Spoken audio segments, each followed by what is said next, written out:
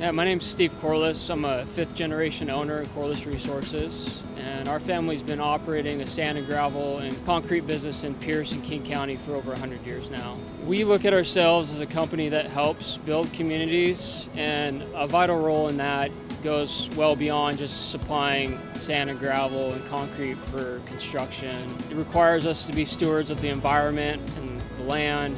It requires us to create safe and well-paying jobs, and it requires us to give back wherever we can, whether it's supporting local schools, the parks, or the food bank.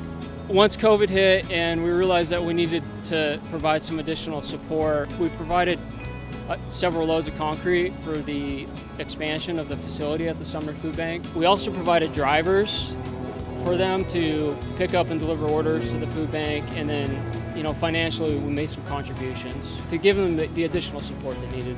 There's nothing more rewarding than giving back to the community and giving back to those who need it the most, and we feel like it's just the least that we can do. We're here, the community supports us, and it's just one of those things that's reciprocating. We want to give back where we can, and happy to help.